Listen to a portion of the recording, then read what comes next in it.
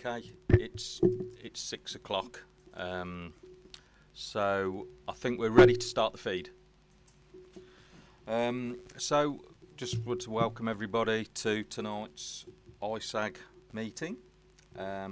First item on the agenda is apologies for absence.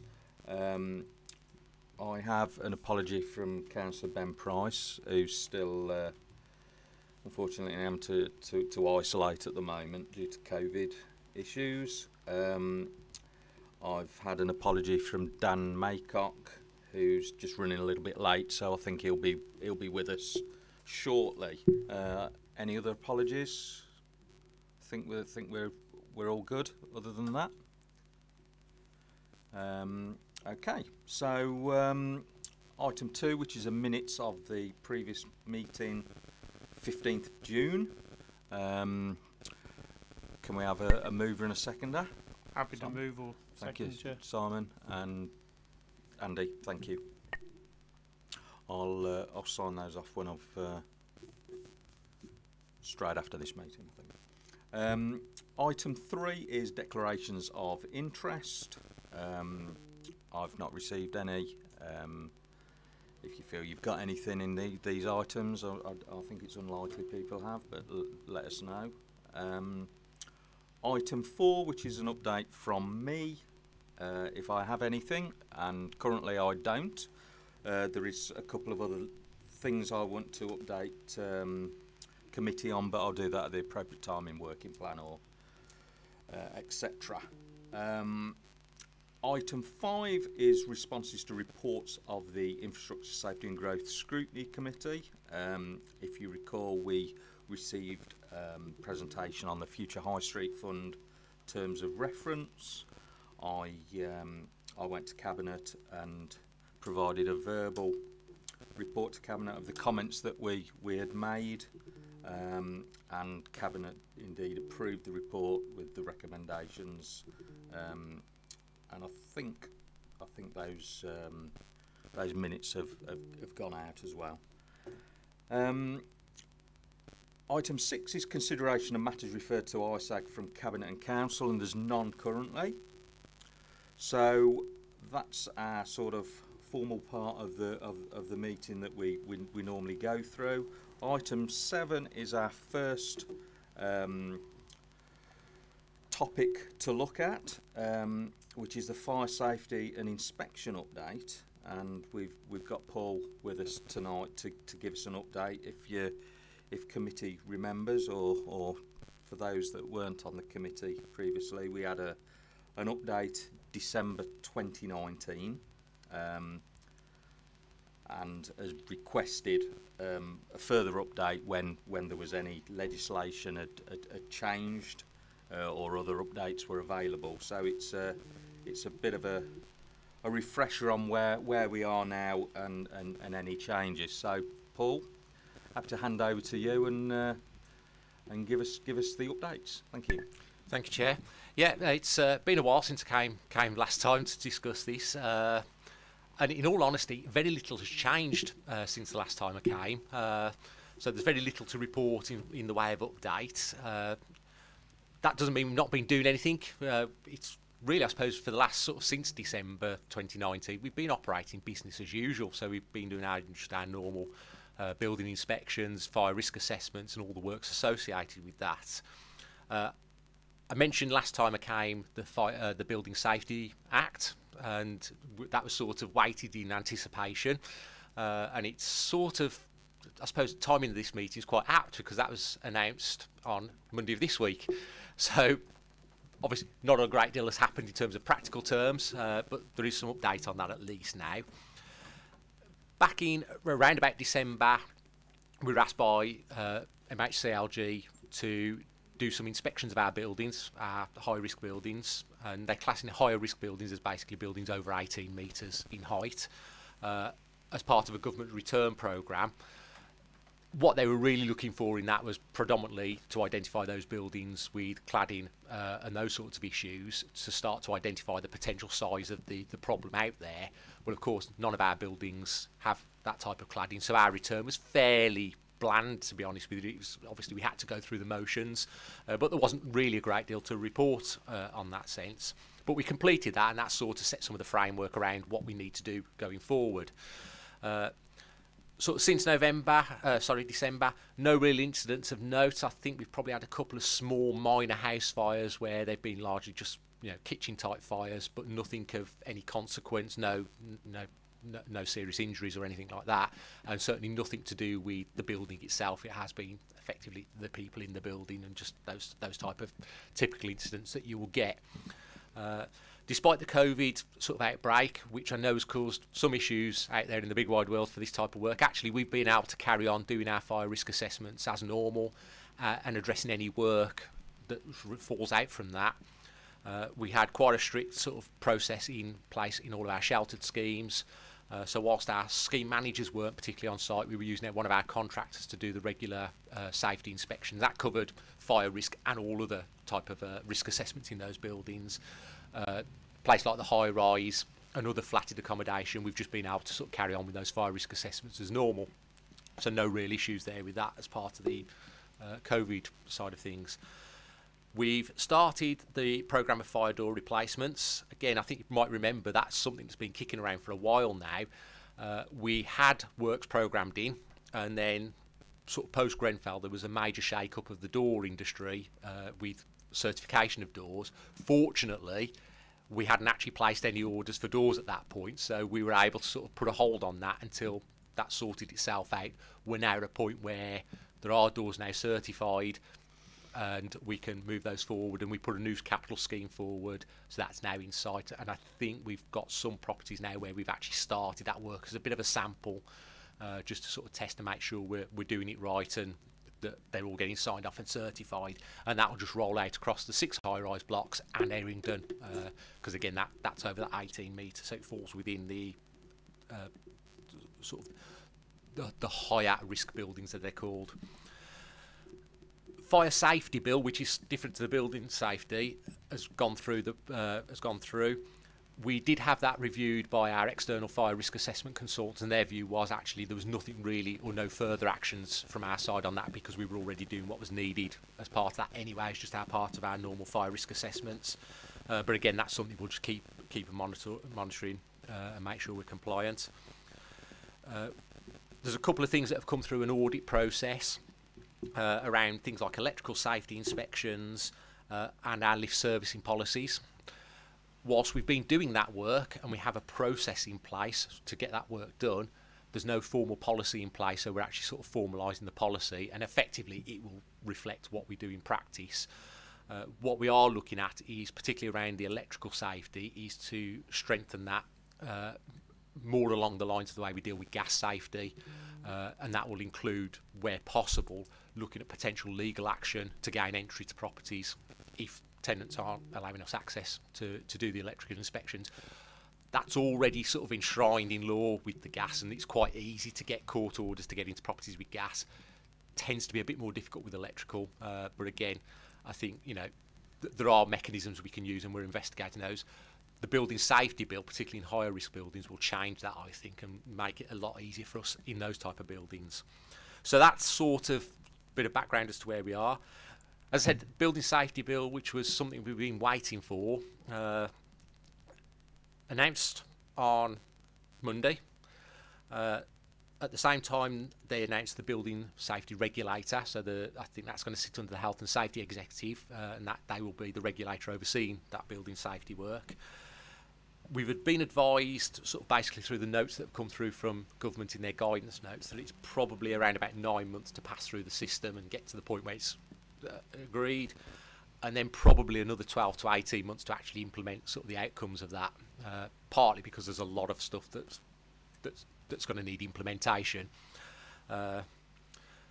Based on what we've seen, and I've got to admit, I haven't read it all since Monday, so I've only read really the guidance notes. There's about 270 odd pages in the guidance, about 250 pages in the actual bill itself. So I think the guidance, for some reason, is No excuse. larger than the bill. But looking through it, I don't think it's vastly different to what we reported last time when we came to this committee. So it's broadly the same sorts of things in there. I don't think they've changed it significantly. with that in mind, we'd already started thinking about that, what that would look like to us, and obviously we reported that last time. We do have budget in place for a building safety manager, which is a formal role that's likely to be a requirement as part of the Building Safety Bill or Building Safety Act. At the moment, we've not yet appointed to that role because we still don't really know exactly what's required of it, and sort of what the detail behind that is. And there's no point appointing someone and potentially having the wrong person who doesn't meet the criteria. So that's something that will sit there. So there's probably an underspend on that this year, but we will have to appoint at some point because it will be a requirement. We've already appointed some consultants to start assisting us in this, and they've actually commenced some work in terms of more detailed surveys of the building. So we've always had to do fire risk assessments in the buildings, but they're doing something called a Type 4 survey, which, put quite crudely, is they poke holes in things and start looking around in a bit more detail inside the structure of the building, rather than sort of just more the outwardly looking at the building.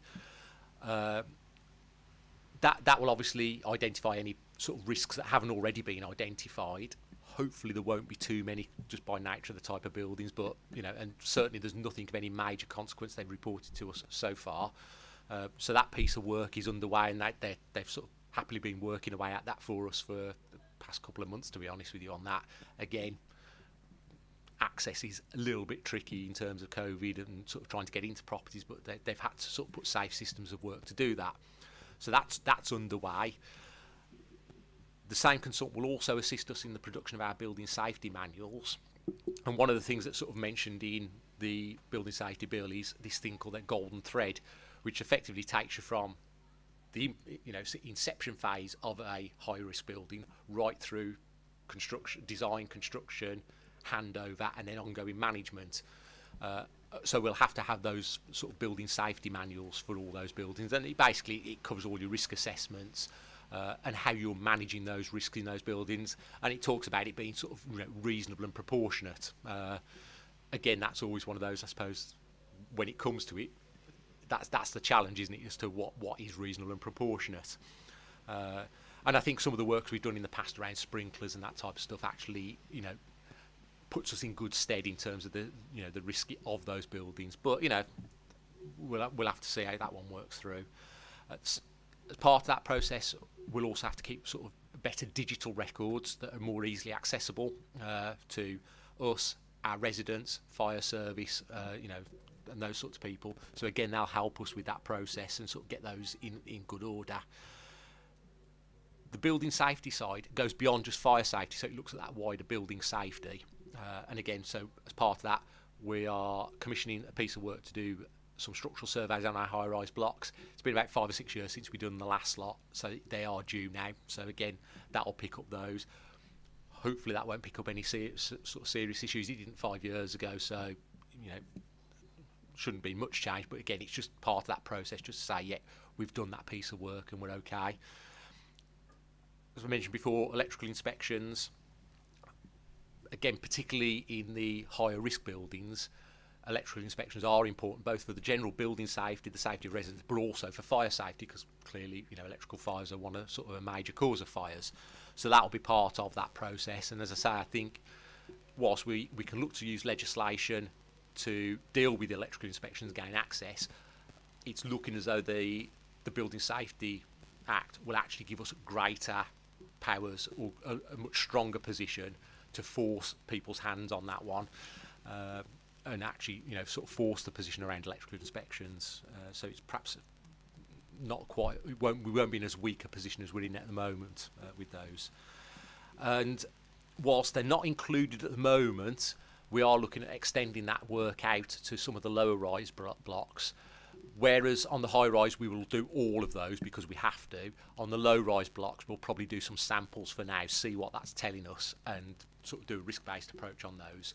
But again, looking at the way the act is, or the bill is worded, it does suggest that it will start to roll out. So it's looking at those high risk buildings at the moment, but it's likely to roll out to offices, care homes, schools, hospitals. So it will roll out presumably across that broader spectrum over time.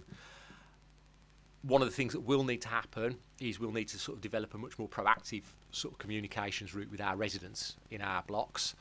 So at the moment, I think it's probably fair to say we're reasonably reactive to our residents, and when they've got issues or concerns that they raise with us, we do react to that. But this sort of requires a much more proactive approach to that engagement. So again, we have got someone who's working quite closely with the high-rise residents at the moment. So I see that role playing a part in it alongside the building safety manager. So that's an area where we need to develop it out. And I think really it's now starting to digest exactly what it's telling us. So working with those consultants to develop those building safety manuals and that proportionate response to the building safety bill, to make sure that by the time we actually get to the point where it's implemented and the government's saying it now needs to be in place, we're all set and ready to go and that everything's stacked up, because there are some legal penalties in there if you don't, through things like even prosecution if you're not doing it properly. So it's quite strong. It's quite strongly worded, the law. I mean, unfortunately, I think over the last couple of days, certainly most of the sort of the conversation around this seems to have been around leaseholders and the impact on leaseholders, rather than sort of the wider implications of it, because obviously there is a potential big problem for certain leaseholders around sort of the cost of removing cladding. Clearly, on our buildings, we're still the major stakeholder in all of our blocks, so the leaseholders are a fairly small proportion in those blocks. So it's in our interest to make sure that we're doing everything right for our tenants, and that we don't have excessive costs and unnecessary excessive costs when we do this type of work. So to some degree it probably protects leaseholders to a degree on that, but again we do need to sort of look at what the implications of that will be for leaseholders, and how that works around some of the costs on that. And potentially there are likely to be costs associated with implementing all of this, and it's looking as though some of those costs can be passed on to leaseholds. So again, we'll need to look at how that's going to work. So I think that's where we are at the moment. And like I say, I think timing wise, unfortunately, like I say, with it only sort of hitting on Monday, it's still a little bit early really. So I think sort of over the next few months we'll develop it out further and then bring it back as to where we are with it and what the proposals are. What I've not covered in this is the implications for people like planning and building control. This is purely around our own assets, but there are, like I say, implications there as well from that start of that process right the way through. And I know Anna and her team have sort of been briefed already on that. And again, building control, I know are sort of being heavily briefed by their organisations around the implications for them. So it's quite broad-reaching. So, like I say, I think it is really now. Let's see how it goes, what's required, and then bring it forward to future meetings. Thank you, Paul. Thanks for that update, and yeah, we will welcome you back at another future date. Before I open the for any questions and comments to the rest of the room, I've just got a couple I just want to get out of the way. One's perhaps sounds a bit silly, but I think potentially could have some impact. You mentioned the fire door scheme, and I know on the high rises we've had all sorts of issues with lifts and lifts being of different sizes between blocks. Are our high rises, do they have standard size doors that could, can we just buy off the shelf doors, or are they all custom? The 6 blocks I think are all broadly the same, but again they will have been, because they're timber doors, they will have been fitted to the frames. Yeah. So there will be some tinkering with them. They are, I think, fairly standard sizes over there, so that shouldn't be too much of an issue. And like I say, but we have got a supplier supplying those now. But again, because they have to be properly certified, that's where the issue has come for us. In that, like I say, there were lots of doors on the market that had the certification. Post Grenfell, a lot of them went back for testing and didn't pass. I think the issue was they passed in one direction but not the other, and so they were taken off the market. So, in fairness to the companies involved, they actually withdrew their product and went back through the process. So that's sort of where the delays come from. So it's not about getting the right size and stuff like that. It's about actually getting a door that we were comfortable with saying, yes, this is now meets all the certifications for installation. subject to any future changes, and I suppose that's always the risk, isn't it? You know, that sort of 5-10 years down the line, it could change again. But you know, we can only go on what we know today in terms of that's the certification scheme, and that's what we're using. As far as the lifts go, I think you have to bear in mind they're not fire lifts. They're not designed as fire lifts. They're skip floor lifts, which means they don't stop at every floor, so they're odds and evens, so they can't be used for that purpose. We do have a delayed evacuation in our high-rise blocks. That hasn't changed, so effectively people shouldn't be using the lift to escape, and they're not designed as fire escape lifts. Obviously, if the fire service go in a block and they consider it to be the most appropriate means of evacuation, they would take that lead in that situation, but they're not designed for that purpose.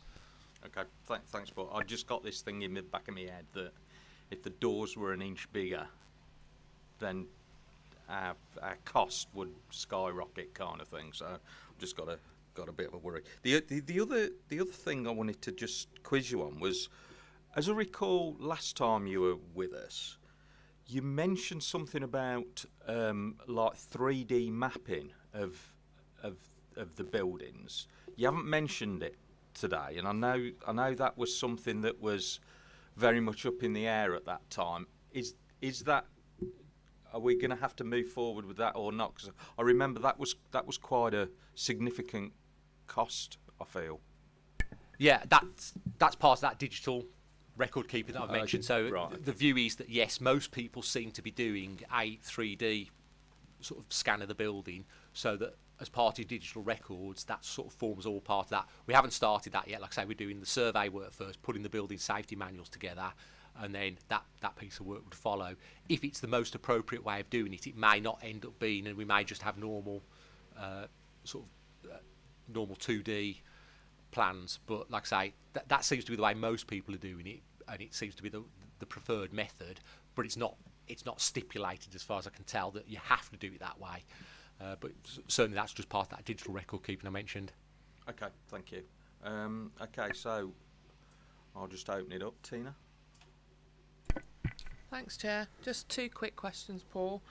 How often do we inspect our lifts? Is there a time frame we have to do it in?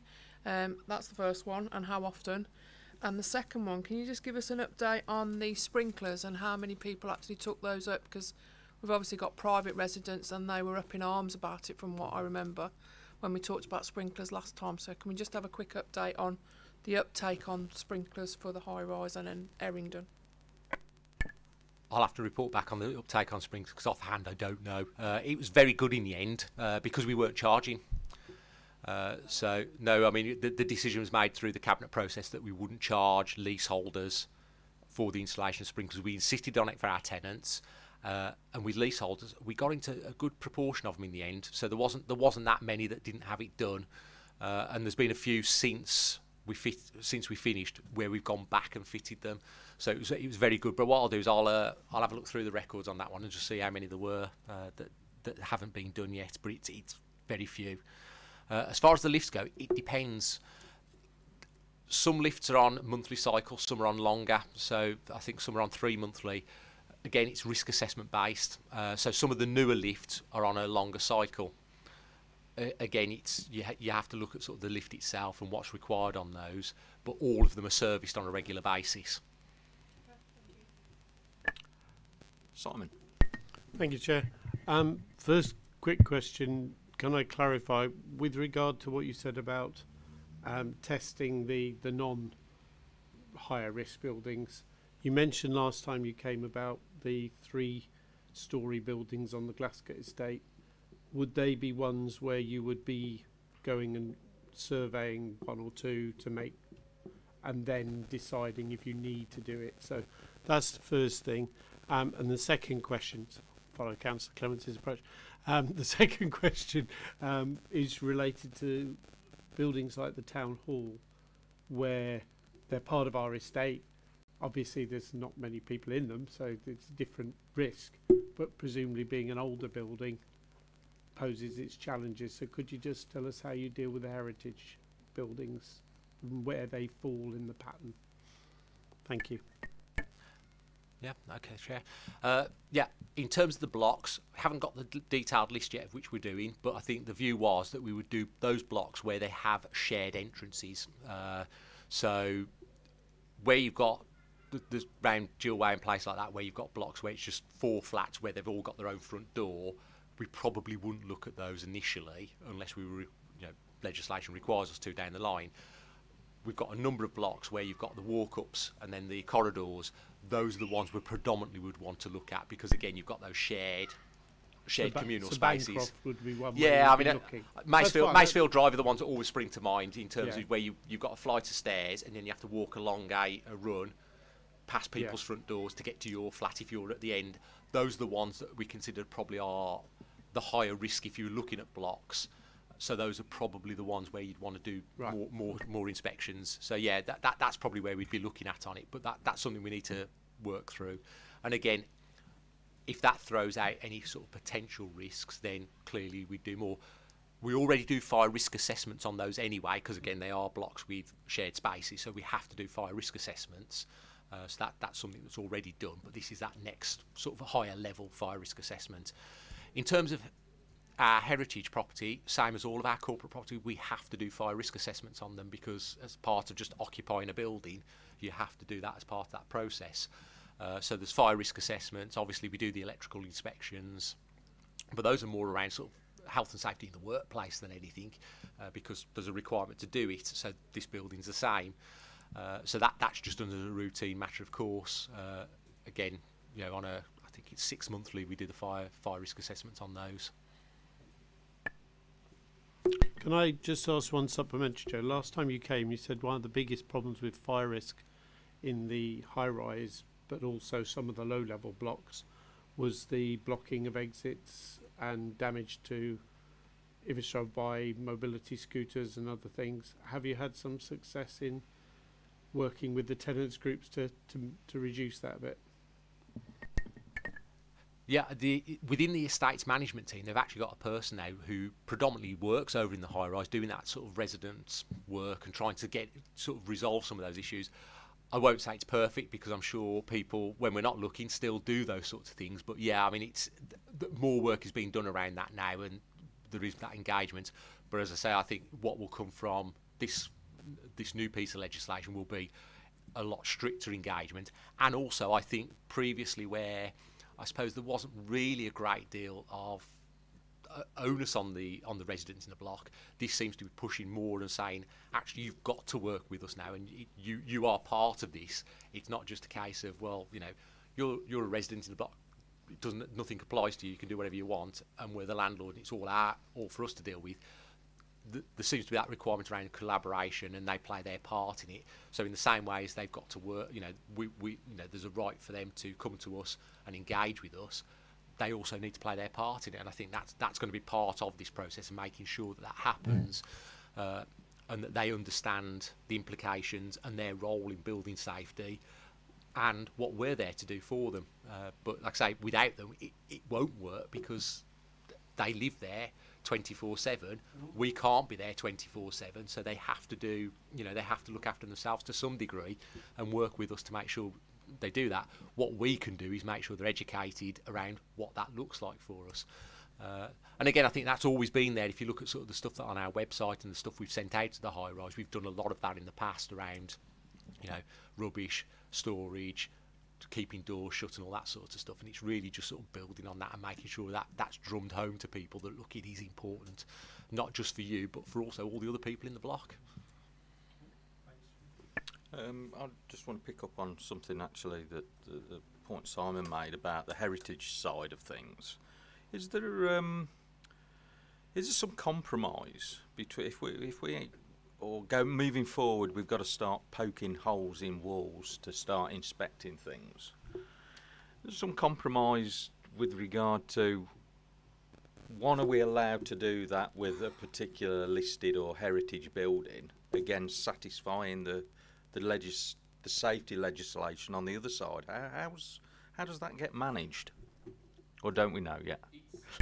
It's always been, because like I say, this has always sort of fallen under really the Health and Safety at Work Act and sort of various bits of fire legislation anyway. it's about what's reasonable and proportionate. And, you know, yeah, for the most part, there shouldn't be too many issues, but clearly, you know, what you're not going to be able to do is sort of start drilling holes in the sort of the big stone walls. But then, from a risk assessment point of view, you'd assume that, you know, it's probably safe to assume that they're not going to burn anyway. So, you know, there's that proportionality, isn't there? Fire stopping and stuff like that's obviously a big thing. But those will be holes that have already been drilled through sort of over the years. So it's looking at those sorts of things. But yeah, there's got to be that element of proportionality to it. That clearly, you're not going to start knocking holes in things that you know that have been there 900 years that you could never ever put back into the condition they were in originally. Thank you. Any other questions and comments? No? Dan? Thank you, Chair. Just like to apologise for being late to start off with. Just on the electrical safety checks, was it in April that landlords, they have to have an electrical safety check? If ours isn't within 5 years and the tenant hasn't let us in and there is a fire, where do we stand with that? Cheers. Yeah, that was relating to private landlords. So, as it stands at the moment, if tenants don't let us in, we're not sure whether or not there's any legal route to gain access. You know, there's various bits of legislation. I think certain authorities use the Environmental Protection Act to gain access to properties, but it's unlike the gas, where you've got the gas safety and use regulations, which are very specific around stuff like that. The same doesn't apply on the electrical side of things. So it's a lot easier to take someone through the court process for gas. What we're looking at is using similar mechanisms, but potentially having to use different bits of legislation to do it. It's always a difficult one. Again, it will come down to that sort of what's reasonable and proportionate. In the same way as with gas, there are properties where you can't gain access, and what you have to be able to do is show that you've taken all reasonable measures to gain access, and that would usually be right through to that legal court process. And what comes after that, to some degree, is what the courts will allow you to do. You know, and as putting it bluntly, that could be as forcing entry to the property and turning the gas off, because at that point it's now safe. But that's that is a piece of legislation that you can use for that purpose. But like I say, we're looking to develop that as a more formalised policy, and like I say, looking at sort of more stringent sort of enforcement, working with our tenants. And like I say, on the high risk buildings, I think we'll also be having to look to do that work with leaseholders as well, because again, it's sort of, we don't have any responsibility at the moment under the terms of the lease to go into a leaseholder's flat and do that type of work for them. But that, I think that could change how we have to sort of work with leaseholders on that. Simon? Paul, is it not a condition of the tenancy that they allow the council in to do? Just listening, I thought, surely as a tenant, you have to be, you are obliged to allow the council in. So actually they're breaching their tenancy if they refuse. Technically, yes, but surely a bit more than technically if we wanted to enforce it. It's difficult though. Again, like I say, it's always difficult, isn't it, to just force access into a property, which, like I say, using the gas safety legislation actually makes life easier, because the courts are generally quite willing to allow you to force entry if you need to for that one, because it is a recognised safety issue. You know. And also, as I understood it, gas was treated separately because it's seen as an explosive issue. And in that sense, like, yeah, I mean, to be honest with you, most of it is around carbon monoxide, realistically, in properties, because that's the bit that is likely to sort of cause those injuries. I mean, a gas leak, I expect more often than not, is probably through an accident or incident rather than just an issue that develops over time. But like I say, using that legislation is easier than sort of trying to use the tenancy side of things, because again, a court might, you know, for general repair type stuff, a court might not be that sort of lenient, or you know, maybe a bit more lenient towards the tenant. So it's just easier to use that piece of legislation. No, I could understand a bit about if you've asked them to repair a sink and you choose not to let people in, then you carry on with your broken sink. But it just seems a bit odd that we're struggling to get our own tenants to let us into our own properties to do the repairs. That's what I wanted to understand. I think, just to clarify, Chair, I mean, Not that you aren't in terms of in gas any way servicing, trying. in terms of gas servicing, we have very good access rates. No, it wasn't the gas, it was Yeah. the electric. It was, I was Yeah. picking up your point Yeah. about needing to take them to court to do electrical repairs, which seemed to be a really difficult... I think, you know, again, Chair, sort of gas, I think, is well settled in people's minds. It's sort of, people understand it. It's been around for a long time, and I think people generally get it. Electrical, perhaps not so much. You know, so again, I think over time, as we, you know, again, as we sort of become stronger in terms of our enforcement of that side of stuff, again, it'll set in people's minds, won't it? Whereas gas, I think it's been around for so long, and that gas servicing requirement's been around for so long. People just almost take it for granted now that we come every year, service your gas appliances and do that side of it, whereas I say electrical, not so much. So, you know, I think it'll come with time. Thank you. Rosie? Yeah, thank you, Chair. Just out of interest, do we know what the main blockers are for people not letting you into the property? To be honest with you, no.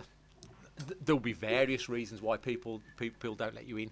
As I say, I think with gas, it's sort of people understand it. They know the dangers of gas. It's been drummed into people's heads around gas safety and gas servicing that they almost take it for granted now that you come and do it. A lot of the other stuff, if they don't see it as being a problem, people sometimes don't want to inconvenience themselves, and they see it as being a mess, and, you know, creating a mess for themselves and having to have time off, or, you know, making access arrangements for you. And if they don't perceive there to be any benefit to them in doing that, sometimes they don't want to let you in. And I think that's across a lot of stuff. We get that, you know, that people will let you in if they want something at the end of it. But if they don't see anything in it for themselves at the end of it, sometimes they don't want to let you in. And I think that's probably one of the big blockers, because, you know, we work on an appointment system. We can accommodate reasonably people's requests. You know, obviously, you know, we don't work 24/7 on that type of work, but, you know, we can reasonably accommodate people's requests. So there's no reason why people shouldn't be able to book an appointment at a time that suits them. But like I say, it's just it has been just historically a bit of an issue for us on the electrical side. Thanks, Paul. Any? Yeah, Rosie? Yeah, thank you for that. I understand that. Do you agree then it's probably a communication issue, that if we were to communicate with the residents the importance of having these electrical checks, and maybe the on-site people could do that, it might increase the amount of people letting you actually into the properties? Potentially, and I think this is what we're talking about, really, sort of having that sort of stronger policy, making sure that's put out there as to why we're doing it and why it's important, and also for people to see that if they don't allow us in and that they don't cooperate, that we might have to take that sort of same type of enforcement as we do with gas. And hopefully the combination of those, sort of stressing the importance of it, but also saying that we're serious about it, and that if you don't let us in, we will do something to make sure we do get in, that hopefully will get that message across to people. But like I say, it does come down to that thing of, I don't think we'll ever convince people that there's a real benefit to them at the end of it, other than sort of, you know, stressing the safety elements of it. But, you know, people will still go along and plug, you know, 20 things into a plug socket on, you know, multiple extension leads as soon as we walk out the door, and that's just the nature of the way people are, I'm afraid, and they don't always perceive the potential dangers of electrical safety. Any other questions? Further questions? No? Okay. So, thanks, Paul, for your update and presentation, and allowing us to sort of grill you a little bit and feedback some information. And certainly we'll welcome you back once you've had time to digest some of the stuff that you only got on Monday. And perhaps we'll get you back in 12 months' time, or as and when you've got something significant that you can update us on. So thank you, and you're welcome to leave. Yeah, thank you, Chair. I will circulate some information through Joe's team, just sort of some of the briefing notes that the government has sent out, just so you've got something that you can sort of see what's involved in it. that'd be useful. Thank you very much. Thank you. Okay. We move on to item 8, which is the local development scheme and local plan timetable.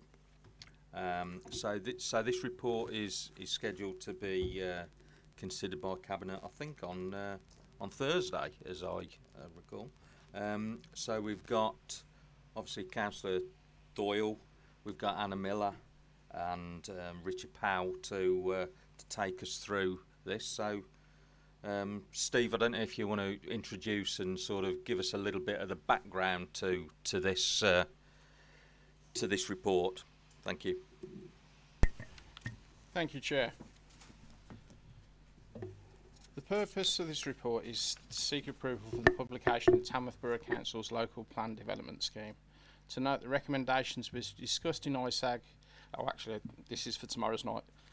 In summary, Section 15 of the Planning and Compulsory Purchase Act of 2004 requires all local planning authorities to prepare and maintain a local development scheme and specifies what is to be included in it.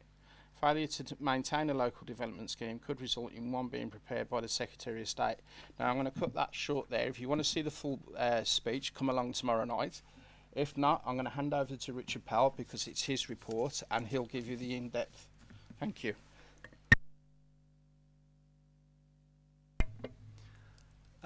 Okay, yeah. So I'll keep it brief because, as I say, it's all in the report, and then if you've got any questions on specific bits of it, then we can just do the bits you're interested in. So, as Stephen said, the report's going to Cabinet tomorrow, seeking approval for the adoption of the new local development framework, which supersedes the one that's currently out there, which is now out of date. That set a time frame from a while ago for the development of a new local plan, but for a number of reasons, it didn't progress along that time frame. So we've been waiting a little bit in terms of what the government's been saying about potential changes to the system, but we're at the point now where we sort of need to crack on with the new plan because ours is just past 5 years old in February. So last year we did a review of the plan in terms of how it's performing against its performance indicators and in line with national policy, and sort of came to the conclusion that it's broadly in line with national policy, but there's various changes in certain areas of the plan and new priorities, both nationally and locally, that make it worthwhile basically having a whole new plan, and that the old time frame for developing one wasn't quite appropriate. So this is what the local development scheme does. It sort of sets out the broad time frame for that. It's required. It's a mandatory requirement, and it's supposed to be kept up to date, published on the website, and it sort of sets out what documents will form part of the development plan for Tamworth once they're all developed and adopted, and a timetable for that sort of development, but over a period of 3 years at least.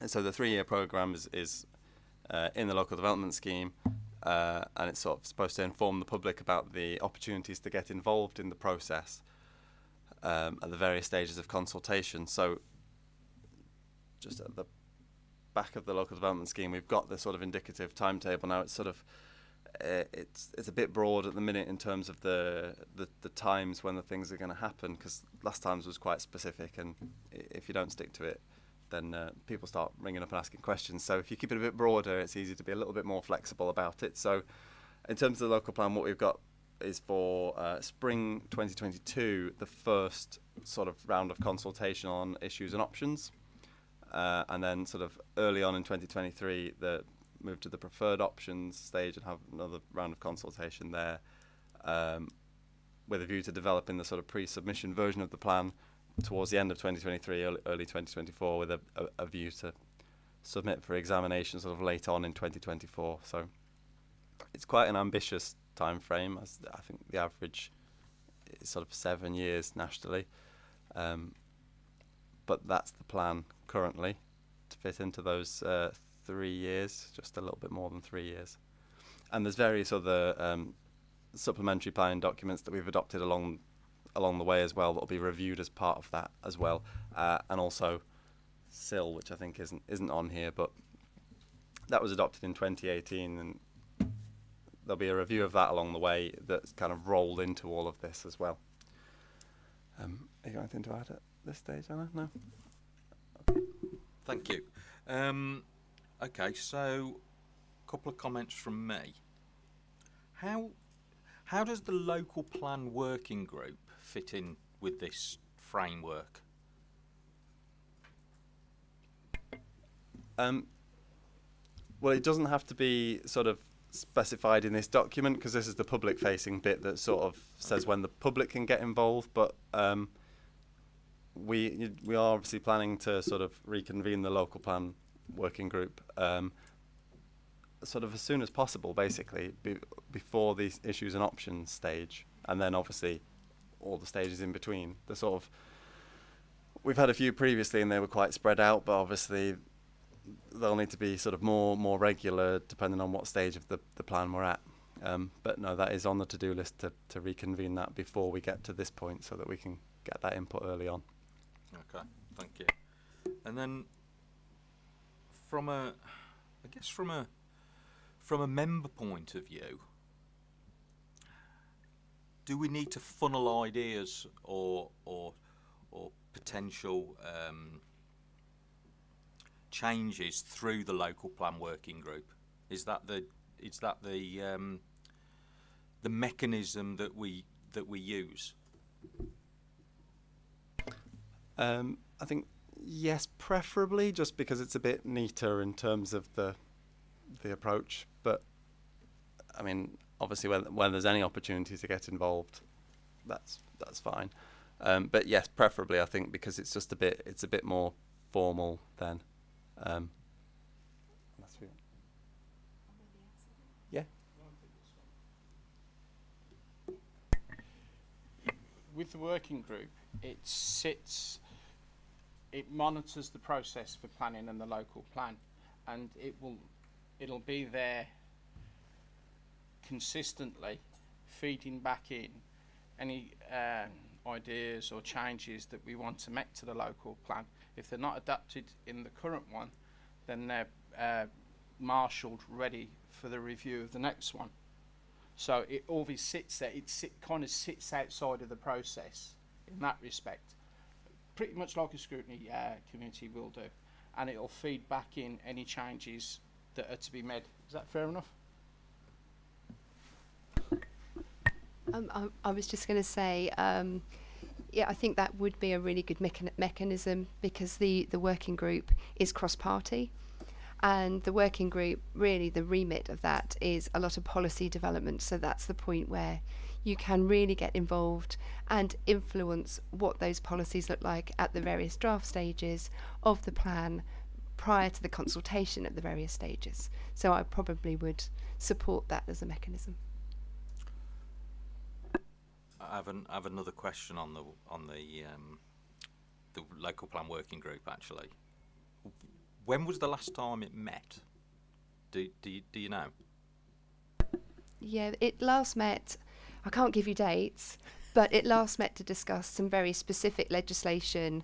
So responses to two particular consultations. I'm going to say September and October of last year. One was the planning white paper, which seeks to potentially radically reform the planning system to make it simpler and streamline it again.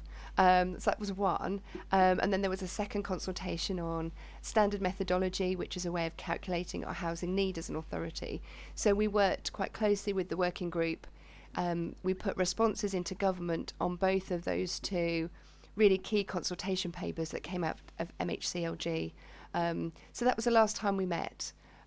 Not strictly policy related, but that was a really good sounding board for that particular sort of activity that we had at the time. Thanks, Anna. Simon. Thanks, Chair.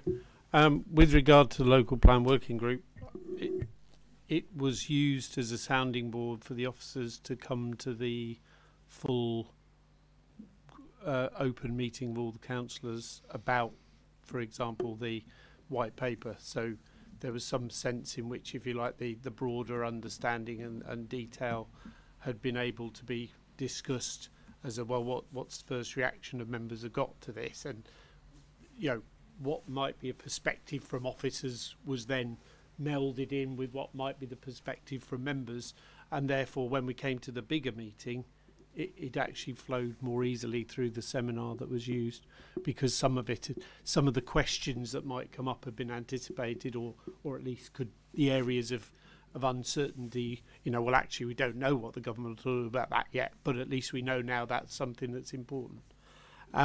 With regard to this process, I mean, clearly this has got to happen. There's, you know, and it's good in a way because we know that, so we don't need to listen to Councillor Dawes' long speech. We can take the short version as being all that's needed. But from a practical point of view, I think the really important thing now is that we get stuck into, as members, the local plan, because, you know, there was some controversy at the end of a former councillor's term, where, you know, issues were raised that might have been better raised if they'd been raised when the local plan was being put together.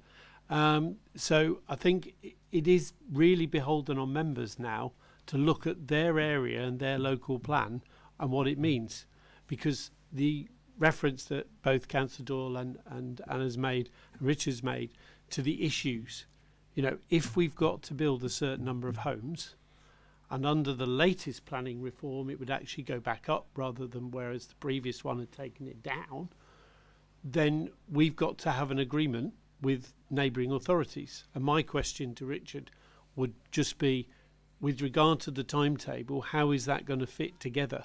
Because our special position means that our plan won't go through without some discussion with Lichfield, some discussion with North Warwick, and you know, there is still that massive development pending.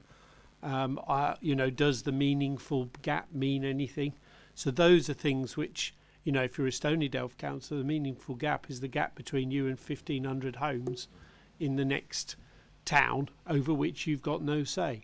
So those are things which I think be really good, and maybe we could ask that at some future point, subject to obviously what everybody thinks about the forward plan for the committee, that we could perhaps get Richard and Anna to come back and talk about those bits which are less familiar. We all probably, hopefully, know something about our ward, but the interactions would be quite an interesting explanation for, and Councillor Jay earlier referred to me as age before beauty when we both pressed to speak, so I'm going to reverse it now and say as newer members might find it interesting to actually know how our plan has to dovetail with that of the neighbours. So I think that could be a useful follow-up to this report, and it would encourage us to get involved in, well, what's the impact for our wards. Just a suggestion, obviously, rely on support from others. Thank you, Simon. Tina. Yeah, thank you, Chair. I've read this report in quite depth, and I've also read a number of neighbouring authorities ones as well. That Simon's just mentioned, North Warwickshire, Sutton Coldfield, Lichfield. Everybody seems to be avoiding the issue of how HS2 is going to affect our local plan. It's going to do so much damage to Tamworth, to the residents, to the wildlife, and there's no mention of that in here. It's going to be of no benefit to anybody living in Tamworth, unless you, in my humble opinion, I know we have somebody that works on the railways here, so he will definitely be different to me. And there's also no mention of, you know, climate change and where are EV chargers going to fit into homes going forwards. Because at the moment, you get a grant of £350. Going forward, that government scheme is not going to be there, and people are going to be paying £600, £700 for them. So I think, you know, going forward, our local plan needs to look at that. If we're going to build quality housing and homes, then we need to make sure that they're future-proofed in a way, because at the moment they're not. If you want an EV vehicle, you have to pay for that EV charger, and I think developers, local plan, and boroughs need to be looking at that before we go neutral in, what is it, 2030, our carbon neutral. Just a couple of points. I get that those can be fed into the working group, and I'll look forward to having that being set back up, because there's a number of things in here that are going to affect Tamworth massively that are not included, in my opinion. Thanks, Tina. I think... Chair, can I just say, by the way, that the one about electrical supply was actually raised initially through the working group, in the sense of, I remember Councillor Standen saying, you know, hang on a minute, if everybody in this new 900 house development has a electric charger, will the grid cope? Which is, and the answer was, of course, no. So I think it's really valuable, what has been added there. Thanks, Simon. Yeah. I mean, just a couple of points there that I'd kind of like to just comment on. I think Tina's right about there's certainly some concerns in different areas, but again, I think that is something that needs to be fed through the local plan working group, as opposed to kind of what we're looking at tonight, which is the timeline in effect and the framework for it. And I think Simon's right about the EV stuff. I recall actually that was a recommendation that went through cabinet a number of years ago, actually, through scrutiny committee, that the infrastructure for EV should be included within any future review of the local plan. So I guess a little, as Stephen's here, that's just a little prompter and a reminder.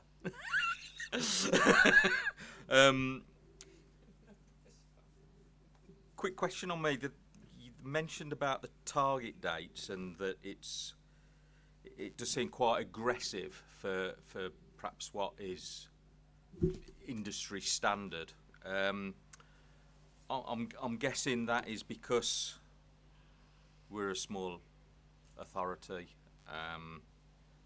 and perhaps haven't got as much land to share about and do things with. So is that the reason, or is there anything else behind that aggressive timetable? No, that's the theory. That it's not as complex. I mean, there are obviously a lot of complex issues, but it's not like some of the bigger boroughs where they've got a lot of land and a lot of argument over what's going where and when and things like that. It should be, in theory, a bit more straightforward. I think for brave words, brave words. Yeah. But it's different issues. And we've also done a bit of work already in terms of the evidence base and those kind of things. And there's also potentially the changes to the system coming along, which might throw this whole thing out anyway and have to take a different approach along the way. So, in theory, what we're trying to do is front load as much of it as possible, but allow us to sort of pivot to the new approach if we have to, without scrapping the whole thing part way through. So if we can get as much done as possible before the rules change, because there'll obviously be a transitionary period coming in. If we're outside of it, we'd have to just sort of scrap whatever we can't use from what we've done so far and start again. Whereas if we're within the transitionary period, we can carry on. And there's also obviously government requirements for everyone to have an up-to-date plan. I think it's 2023. What that means for us is difficult, because we still consider it to be up to date at this point, despite it being 5 years old. But in 2 years' time, it might, that position might have changed, but we won't then have a new plan in place by then. So we've obviously got to try to get as quickly as possible into a position where we can say we've got a new plan coming, if our old one gets considered to be out of date. Thank you. Yeah, I like the aggressive timetable. I just have perhaps some concerns that, in effect, that maybe the fact we haven't got much space, perhaps makes some future negotiations perhaps might take a little bit more time. But I guess that's for you guys to deal with. Okay, any other comments or questions? Simon? Can I just formally move we endorse the report and take it forward to Cabinet? I'm happy to second that if nobody else is, yeah. And I would also add that I think as the local plan working group isn't a formal committee meeting, that perhaps we should think about whether we can have any influence from a scrutiny point of view overarching that, and it might be a discussion for a future meeting or with officers, but I just thought I'd share those thoughts. Any comments, Stephen? What I would say is, with the discussions that went on with the white paper, it actually come to members first and then went into the working group. So it's not as though members don't get to see what's happening or what goes into the working group, if you use that as an instance. And I think it actually worked quite well. In terms of formalising it with us, the only thing that you need to be careful there is how many scrutiny committees does it have to go through before something gets done. That's the only thing that I'd bear in mind. Anna? I was just going to say that the usefulness of the working group is that it's not a decision-making committee, because we can have confidential discussions, without the public, in the room, so to speak. So when we are talking about where we might put houses, which communities might be impacted upon, which policies are going to drive growth generally or conserve and enhance the environment within Tamworth, we can talk about that. And that then doesn't get recycled back to us at an examination in public, or by residents who might want to put in objections saying, well, you nearly did that, but then you moved it over there. And so, it's confidential. And I know you can treat committees with exempt reports, but I do find the working group is more of an informal discussion, which is it's a bit more free-flowing, if you like, and no idea is silly, and you throw it in and you see what comes out. So I quite like that about the working group, which is why I like that, and perhaps scrutiny is perhaps a little bit more formalised and not as, I don't want to say useful, but it's different. It's a different type of meeting. Thanks, Anna. Yeah, I would. I'm not saying don't have the working group. I'm saying there's a place for the local plan to come through scrutiny. Really, I guess that's what I'm saying. Simon. Chair, I think if I'm right in saying that in the past, the final local plan always comes to full council anyway. Okay. Yeah. Yeah. But admittedly, by then it's largely, it's a compact package by that point. But what I would say is that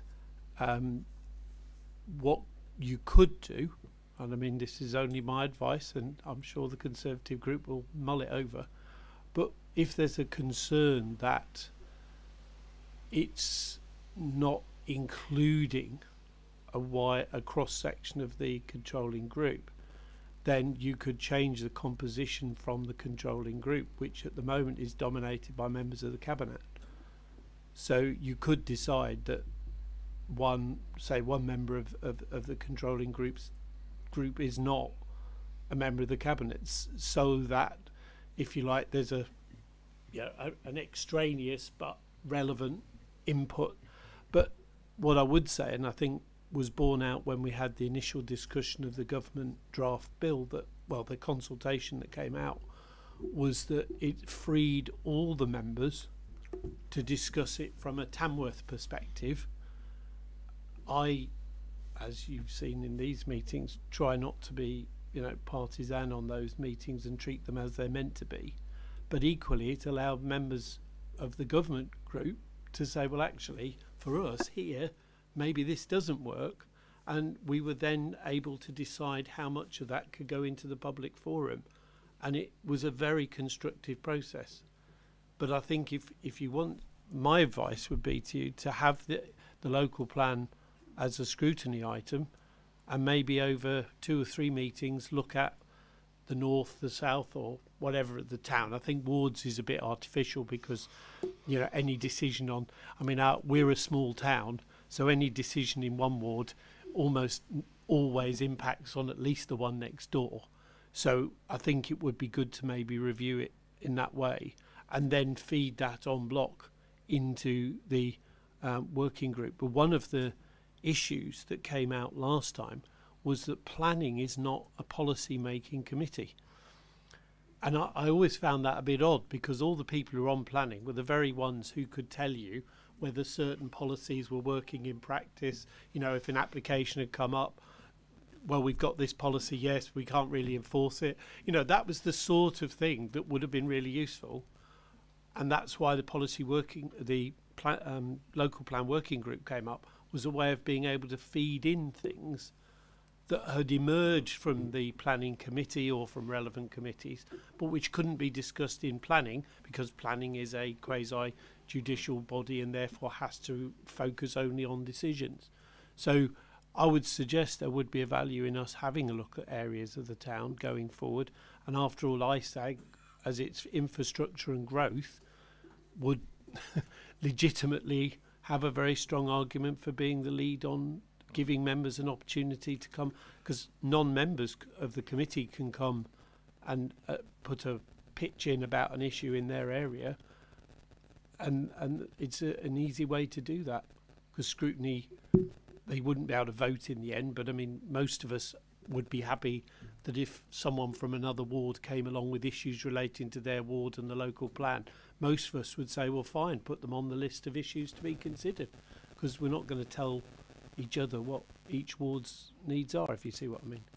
Thanks. And there's a benefit that some of us live in other wards and can chip in on that one as well.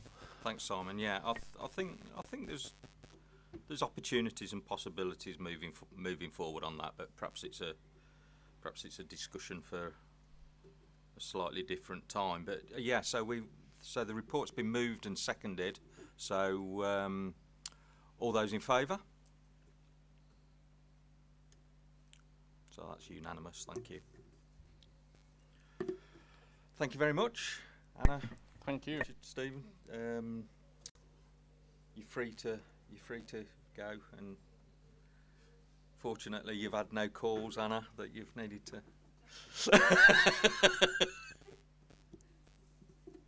Thank you very much.